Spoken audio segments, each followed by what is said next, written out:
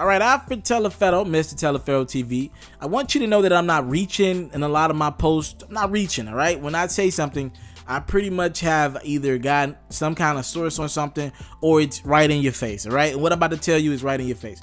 Lil Uzi Vert, Lil Yachty, they're the leaders of the new school, right? From a hatred standpoint, they got the color in their hair. They're a little something, and a lot of older cats don't know, 40 and up, don't listen to their music. They don't like what they stand for. They don't think they're lyrical at all. But the numbers don't lie. Lil Uzi and Lil Yachty are selling shows out, especially predominantly in these white crowds.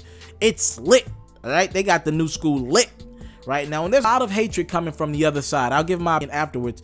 Tyrese came out a couple days ago and put out a post, and he posted a picture of Lil Uzi in that very ugly shirt, and he was like, "This is not my hip hop."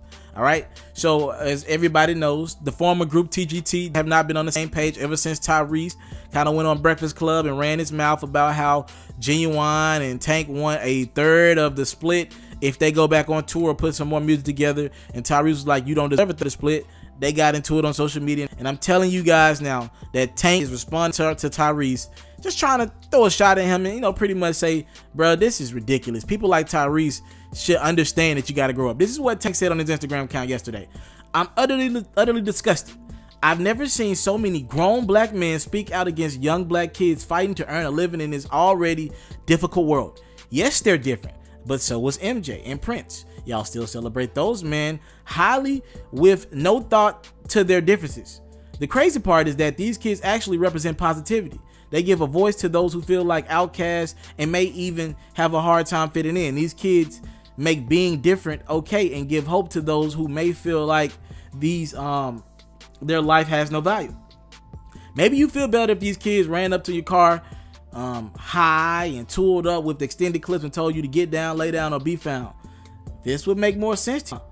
You definitely don't want them to live their dreams and have fun entertaining the world. You definitely don't want them to feed their families and get their mama out the hood. You niggas kill me wanting your music to stay in the 80s and 90s, but gotta have the 2018 Benz. Everything changes. Everything evolves.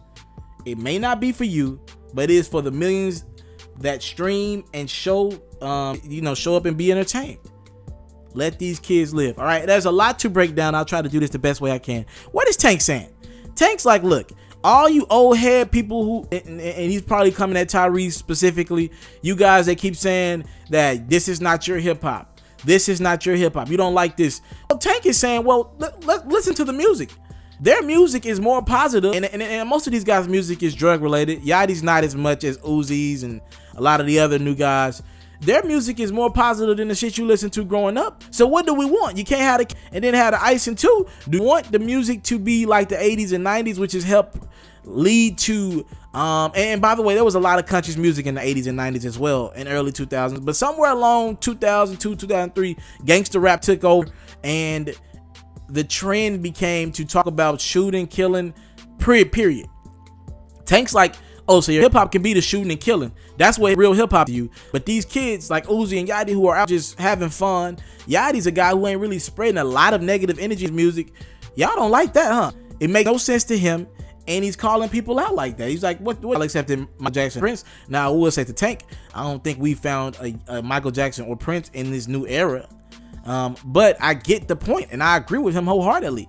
The music, let's be honest, the music is not as bad right now. The only problem I hear of the music right now is that these dudes are the drug users, not the drug sellers. So that's the era of people selling drugs, trying to come up and hustle up. Now these guys hustle, but they use their own supply. So it's a little bit of differences, and I get where Tank's coming from. He's like, why are we pissed at this news?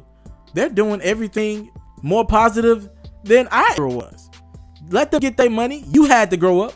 All you 40-year-olds and up who claim to be so hip-hop, y'all act like we don't get, because you see it in social media, y'all act like we don't get the right to grow up. And I think that's what Tank's saying in his response. All right, thank you for the time, love, support. Talk to me in the comment box below. What do you think about this? It's a lot. Talk to me. Again, I broke it down the best way I could. Subscribe to my channel, comment. Again, thank y'all so much for the love. 70,000 strong, we closing in and counting. I'm out. If you're looking to book me for an interview video or by phone, if you're looking to have your music or your skill featured on my daily podcast, if you're looking to book me for a speaking engagement to help motivate some kids, if you're looking to have me rock some of your clothing to help promote your brand, make sure you hit me up at booking@itsmrtaliaferro.com. Again, that's booking@itsmrtaliaferro.com.